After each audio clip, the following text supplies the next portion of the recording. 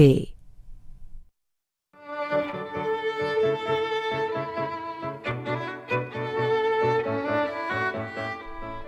Next, a portion of Book TV's monthly 3-hour live program, In Depth.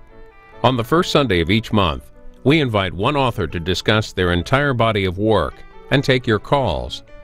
In Depth also includes a visit with the author to see where and how they write their books. That's what you're about to see. For me, a good day of writing is one where I can do it absolutely intensively, from right after breakfast until I go to bed, with a break for exercise, especially if it's a nice day, spending some time with Rebecca, my wife. But otherwise, I like to work intensely. I can't work on a book just an hour or two a day. I find that I have to have a bunch of ideas in the air at the same time, kind of like a juggler.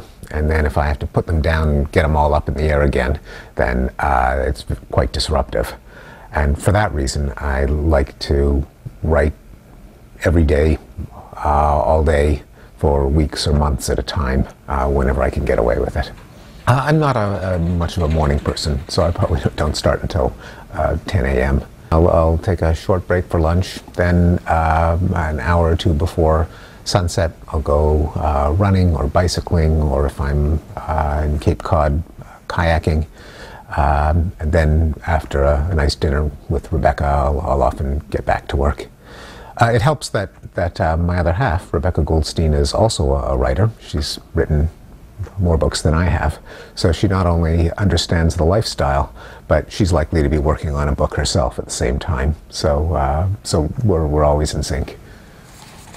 I do an enormous amount of reading before I actually put words down on the screen.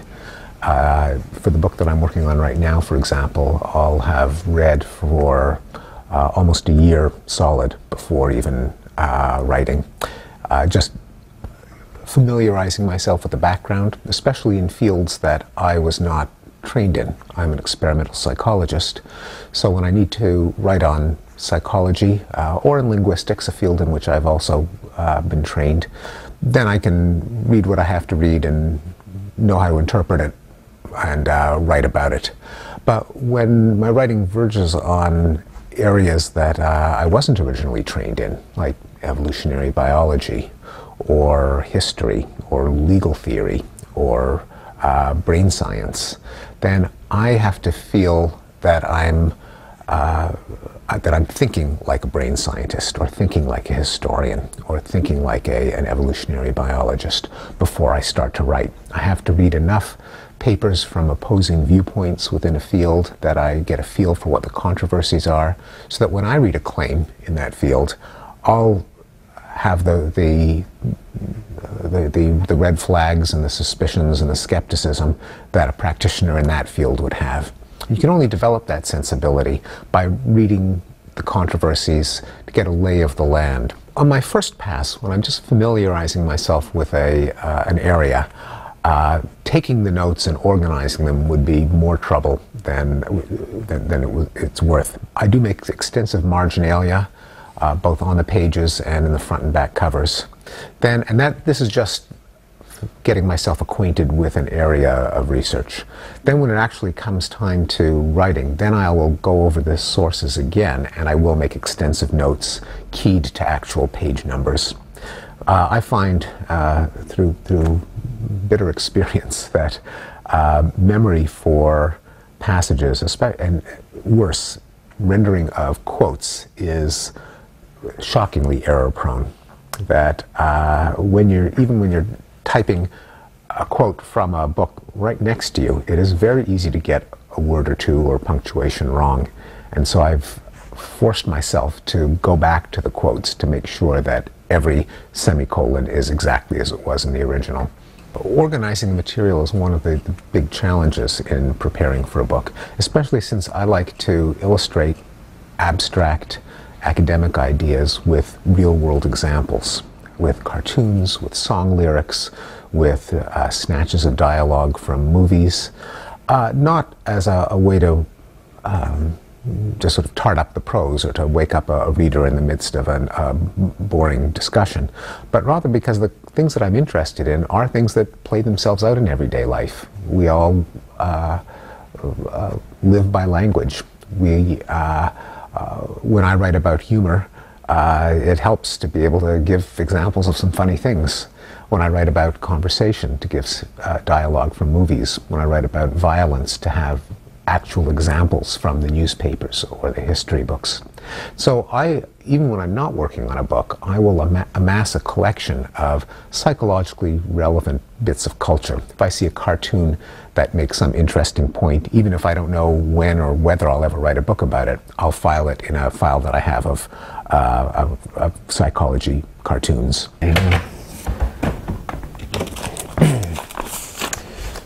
These are the ones for language. How long have you been doing this?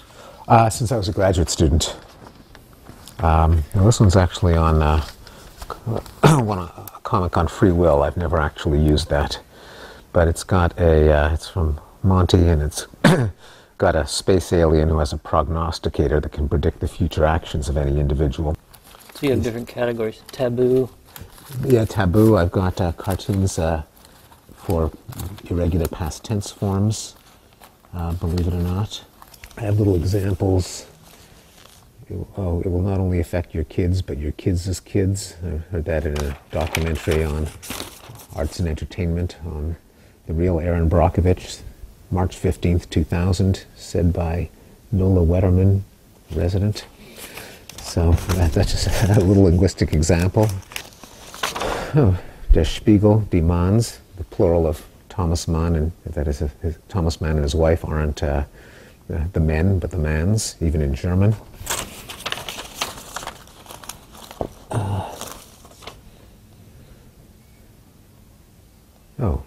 Father of West's jackalope. We just throwed the dead jackrabbits in the shop when we came in, and it slid on the floor right up against a pair of deer horns. That's the origin of the jackalope, but for me, the fact that he used throwed rather than threw is something that I wanted to be able to explain. Or get on language. So we've got a big dog up in the sky saying, well, yes, considering you people have been spelling my name backwards all the time, I imagine this would come as a bit of a surprise to you. So, on how you can't predict the meaning of a word from the meaning of the individual letters that make it up. So for just about any topic, I've got a cartoon somewhere. Oh, I like this one. I'm not sure what this is apropos of. See, the problem with doing things to prolong your life is that all the extra years come at the end when you're old. Then often when I start working on a book, I'll go through all of my interesting, topical, humorous examples to see which of them will fit in. Now that's just for clippings. For books, and articles, I will also clip out, and I have both physical files in a file cabinet and computer files. For my most recent book, I try to have electronic copies of every article that I will cite. For articles of the last 10 years, that's easy because they're published in the academic journals in electronic form and in newspapers. For earlier ones, I have an assistant scan them in, and I make PDFs so that, and I'll have a hard copy. Hard copy is easier to mark up and to spread them all on a desk as opposed to crowding them into a little computer screen. But then sometimes I need to search for snippets of text, and for that it really helps to have the electronic copy as well. I actually learned this from one of my graduate students. He said that he didn't have a file cabinet full of reprints, that all of his articles were on his laptop. And you often learn from technology from younger people who've grown up with it. It never occurred to me that a computer disk would be big enough to store the equivalent of several file drawers of articles, but of course now as disks have become cheaper and bigger, it is feasible to keep your entire scholarly library of reprints on your computer. But for me, I try to have both. For books, in many cases you have no choice but to get books out of a university library.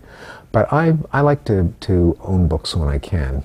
And so I do the one click on the online bookstores, and I have almost a daily delivery from the UPS guy who's come to know me from all of my deliveries from the online bookstores. I like to be able to mark them up. I like to be able to go back to them. If I read something that I've written on a subsequent draft and I wonder if I got it right the first time, or I want to fact check, and it would take me much, much longer if for every book I would have to retrieve it from the library. Fortunately, with paperbacks and with used books, which are easily accessible in online sites, it's not so hard to keep an extensive personal library. I rely on rewriting and rewriting and rewriting. My books will go through anywhere from 5 to 6 drafts. What I'll do is I'll put down material in a first draft, and I write from beginning to end of a chapter. I dislike having placeholders like get back to this and fill it in later. So I try to go from beginning to end. Then I'll take one more pass, because inevitably that first pass will be choppy. There'll be missing transitions. There'll be unclear passages that I know are unclear because I may not understand them a month later, having just written them. So then I'll polish that chapter draft. So it'll be draft number 2. Then I'll go on to the next chapter. So everything goes through 2 drafts. Then I'll share chapters with colleagues who have expertise in what I'm writing about to get their feedback, so they point out the more embarrassing errors. Then I'll put the whole book through another draft. Typically then send it to my editor at the publisher, get her comments or his comments, and then we'll put it through two more drafts, again a chapter, then back to the beginning of the chapter to smooth and polish what I just wrote. And then I'll take one more pass through the entire book from beginning to end to sand down the rough edges, to make early parts consistent with later parts, just to feel good about the quality of the prose of the whole thing. And this doesn't count, by the way, the other drafts subsequent to that I do when I get it back from the copy editor, who goes over every last comma and italics, and will often give me feedback of passages that she doesn't understand, or that she disagrees with, or that she thinks are badly expressed. So in the end, it's actually even more than 6 drafts.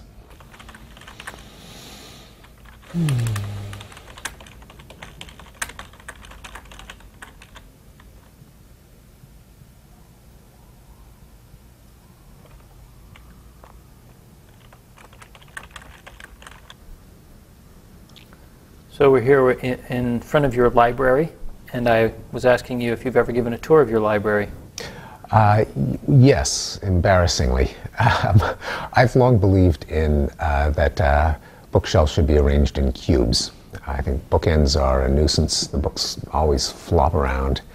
And also cubes allow you to organize books by subject, which is essential if you have as many books as I do. So I got a labeler, and at some point a few years ago I discovered a place on the web that sells modular cubicle bookshelves. You can add to them up, down, sideways as your needs changed. In fact, I brought these with me from a much smaller apartment when I moved here.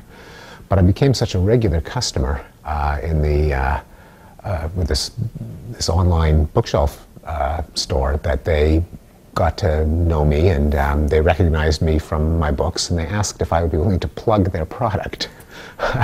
And so I said, sure. They said, well, if you are willing to go on this program called I Want That on a cable network that I never heard of either the show or the network, we'll give you some free shelves. And I thought, great, I could use another row on the very top.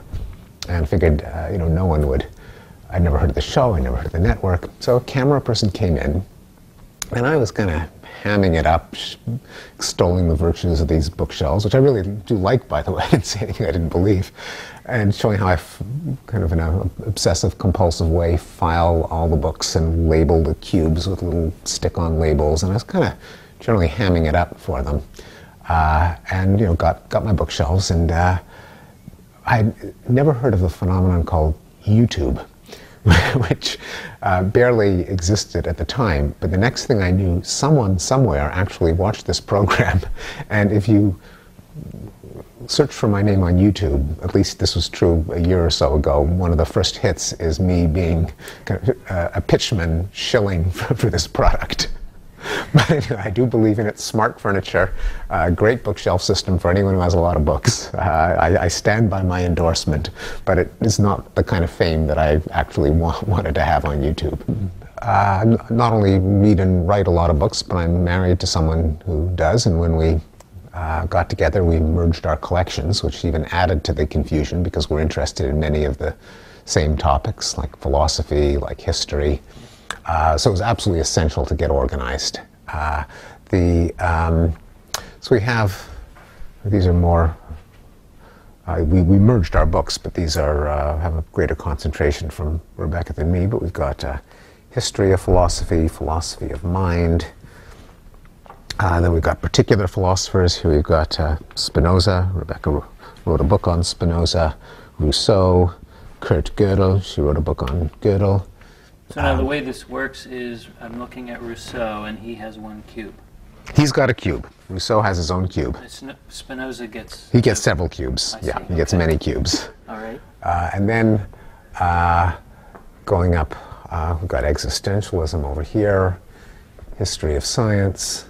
Then my books tend to be a little higher. I've got general science. There's medicine. Richard Dawkins has his own cube. We have books on engineering. Biography and memoir. There's a whole string of cubes. So while we're over here, could you pull a book or two off the shelf and just tell us, you know, ones that really you find very important or interesting that you like a lot? Well, let's see. In fact, it's kind of timely. Richard Dawkins, The Selfish Gene, is, I think, one of the best trade science books ever written, because not only is it clear and witty and stylish, but it actually had an impact in science itself. He was making a contribution both to the public understanding of science, but also offered a framework for biologists themselves to rethink what they were doing. And I suspect that this book gets more citations in the primary scientific literature than the vast majority of technical scientific papers. In fact, this is a new edition that has an extensive set of footnotes updating the material in light of the science that came out since the book was first published. And as it happens, there's actually a kind of technical question on parent-offspring conflict and how to calculate relatedness that I've just been meaning to check up on. So thanks for the reminder.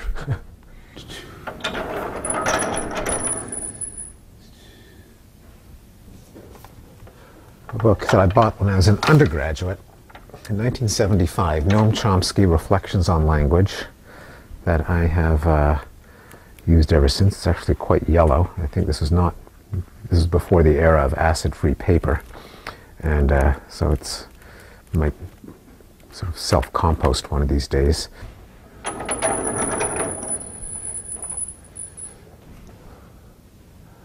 The other problem is that a lot of my books are in my office at Harvard, and then another bunch of them are we have a house on Cape Cod that we spend the summers in, and so I have a whole collection of them there as well. How many books do you think you own, all in all? Geez, it's like one of those exercises that they give math students, like, you know, how many hot dogs are sold at Fenway Park on any given night. I think I probably have to imagine how many bookshelves and multiply by the linear feet. I don't know. It must be in the thousands. And growing every day thanks to one-click. It's kind of like crack cocaine. Like, you just can't see one book and then Amazon recommends a bunch of others and you can't help but one-clicking on those as well. Oh, The Mountain of Names. This was a wonderful book by a journalist, Alex Shumatoff, on how names spread, how they're given, and actually using names as really more of an excuse to study the phenomenon of genealogy and kinship. What kinds of family structures you find across societies. What does the mathematics of genealogy do to our cultural and social institutions? And I actually went back to this after having read it many years ago.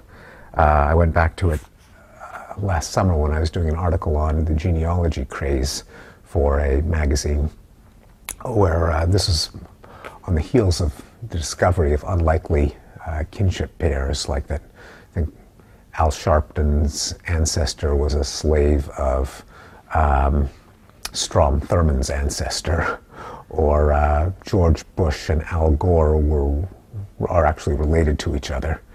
But this book had wonderful examples of how easy it is to find that almost any randomly selected pair of people will have a common ancestor, simply because of the mathematics of kinship. Every one of us has 2 parents, 4 grandparents, 8 great-grandparents, and so on. It increases exponentially the farther back you go.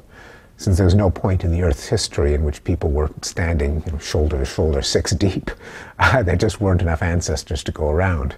So if you go back a few generations, one person's family tree inevitably overlaps with someone else's, and therefore any 2 people will be related. It's a phenomenon sometimes called pedigree collapse, that any person's pedigree extends outward as you go back in time until there weren't enough people to go around, in which case it collapses back upon itself. Phenomenon I first learned about from this book. Somehow it stuck in memory for several decades. When I had to write that article, I went back to it and found exactly the annotations that I had made several decades before.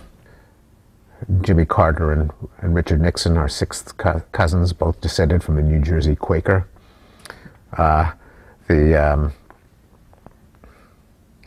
Queen Geraldine of Albania, Richard Henry Dana, Emily Dickinson, George Plimpton, Julie Harris, and Margaret Mead are all related.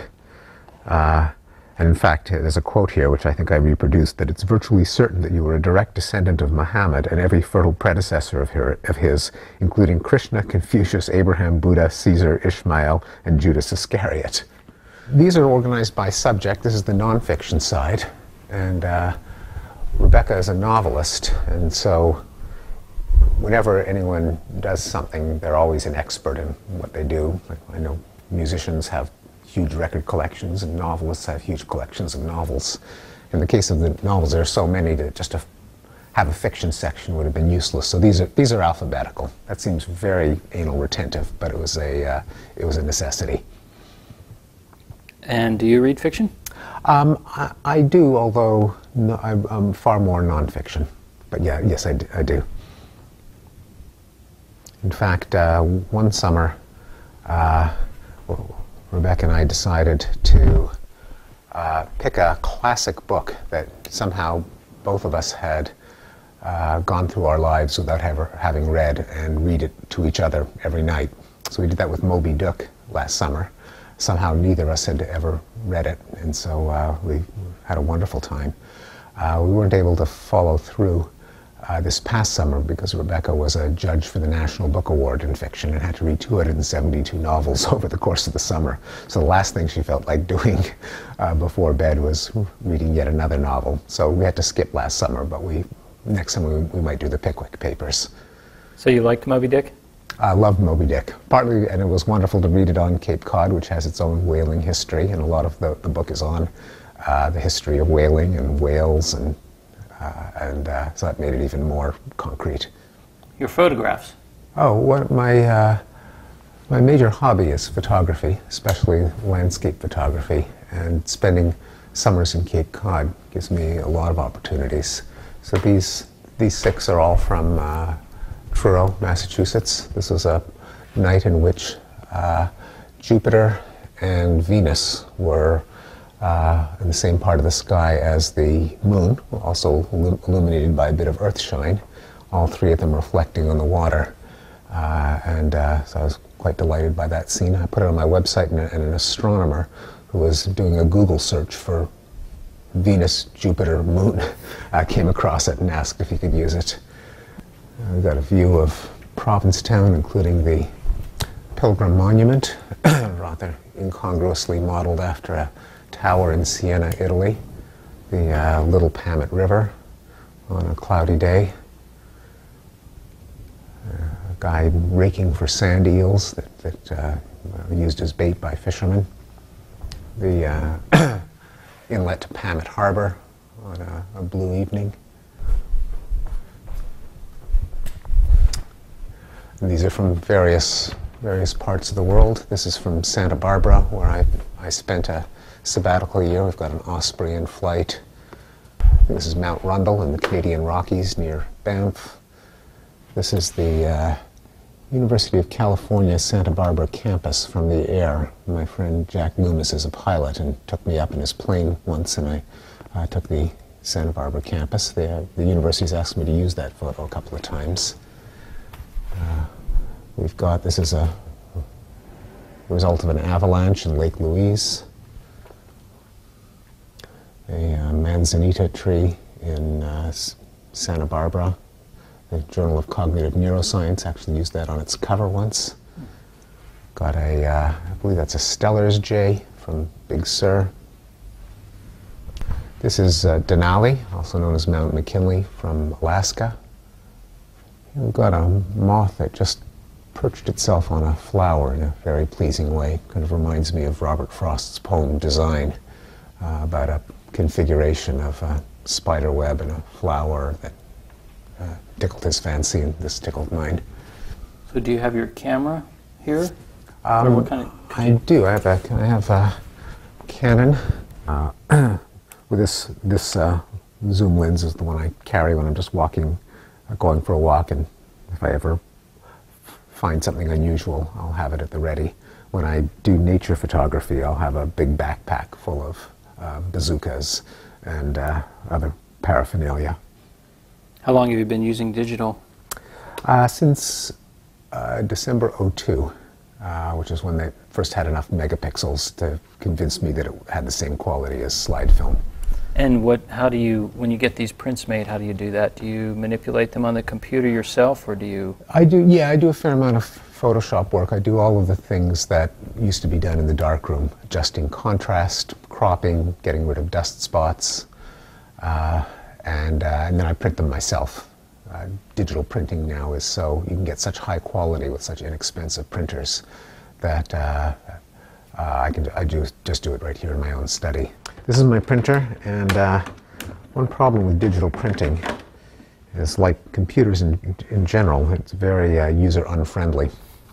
And there are about a dozen settings, some of them with the printer driver, some of them with Photoshop, that contradict each other. So I have to keep making little post-it notes of which settings actually work together. So this source space settings and which profile, because I might go months between printing sessions, and then I have to remind myself what the settings are that don't make everything turn out green. How did you get interested in photography? I think I've been interested since I was a child, but it certainly was accentuated when I started studying visual cognition in graduate school. It just became much more attentive to the visual world, to color, to form, to perspective. And I think that probably combined with a kind of nerdy interest in gadgets. I do like camera hardware as well, and just made it a natural combination. And I also just like enhancing human memory. You visit a site, you can never recapture the experience, but with a nice photograph, it gives you an occasion to at least partly revisit it in your own mind. So here I have reference books. I've got the compact Oxford English Dictionary. I have a bunch of grammars and style manuals. Samuel Johnson's dictionary. Do you use that? Sometimes, yeah. And then books on recreational linguistics, that is books of wordplay, puns, anagrams, palindromes. Now with the web, I rely on these less than I used to. Dictionaries, the Oxford Companion to English Literature. I have to look up a literary reference, books of quotations, Bartlett's, Isaac Asimov's Book of Science quotations. They Never Said It, a wonderful book of fake quotes, misquotes, and misleading attributions to get me out of the writer's habit of attributing everything to Mark Twain. I got the 776 even stupider things ever said. Dictionary of Popular Yiddish Words, Phrases, and Proverbs. Oh, and invaluable is the Christopher Cerf and Victor Navasky's The Experts Speak, where for any subject you can go back and find some expert making a spectacularly embarrassing wrong prediction about how it would turn out. And then the books that I'm actually working on, right now, I'm working on a book on the decline of violence, and so this is just a sample of the books that I'm promised myself to read, including The Chemical Weapons Taboo, on killing, preventing genocide, evolutionary psychology and violence,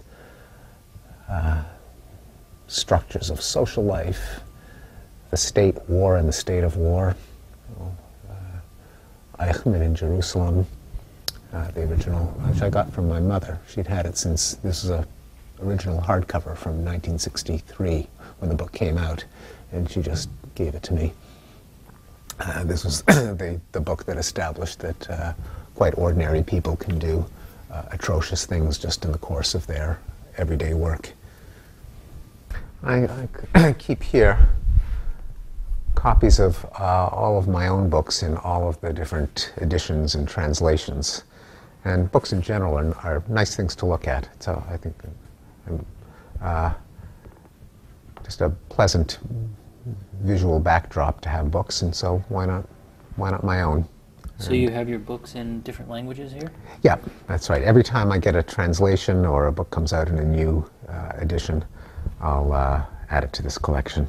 Could you share with us some of these languages? Yes, so this is, it's going to be really embarrassing if I get this wrong. Well, here's the language instinct in Arabic.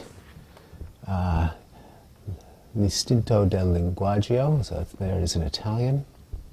And if I'm not mistaken, I think this is Hungarian.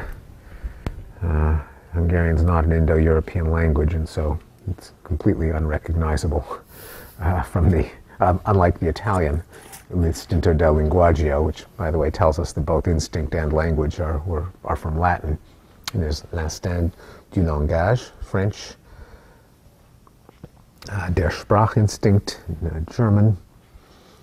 I've got the British edition, both in paperback, and every once in a while they'll change the cover so that customers will think it's a new book. Then I've got How the Mind Works in various languages. I think this is Korean, if I'm not mistaken. This is Japanese, Como Funciona la Mente, in Spanish, Comment Fonctionne l'Esprit in French.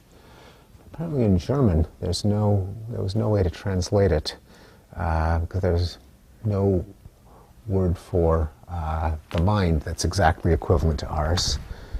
To have the very strange title, Wie das Denken im Kopf entsteht, how thoughts come out of the head. That's the best they could do. Here's Polish, How the Mind Works. And in fact, I visited Poland to publicize a subsequent book. Here, my publisher, Penguin Books, has a lovely tradition that when one of their authors gets a book on the New York Times bestseller list, they make up a fancy copy of it with leather binding, gold trim, gold pages, and they give it a monogram, and they give it to the author as a keepsake and a reward. So I have that together with the version that's actually sold in stores. Then the British publisher always has their own cover. So this is the American cover with these colored icons representing the stuff of thought, and the Brits had a completely different idea of what sells. They also decided that it didn't need its subtitle, so the American edition, the subtitle, which I think is pretty descriptive, is "Language is a Window into Human Nature," but the British edition has no subtitle, or for whatever reason. Then the British also had a little marketing gimmick where they took one of the chapters of The Stuff of Thought and they reprinted it as a little micro book that they sold for a few pence. This one, "The 7 Words You Can't Say on Television," an homage to George Carlin, is from the chapter on swearing from the book, and they sold it separately. They did that also with, from my previous book, they excerpted a chapter called Hotheads and sold it separately. They managed to spell my name wrong on the spine, but I've forgiven them. And then we have Rebecca's, since I'm married to another author, we have a collection of her fiction and nonfiction also here. And again, in various languages, editions, bindings, and so on. In Depth airs live at noon Eastern on the first Sunday of each month on Book TV on C-SPAN 2. Log on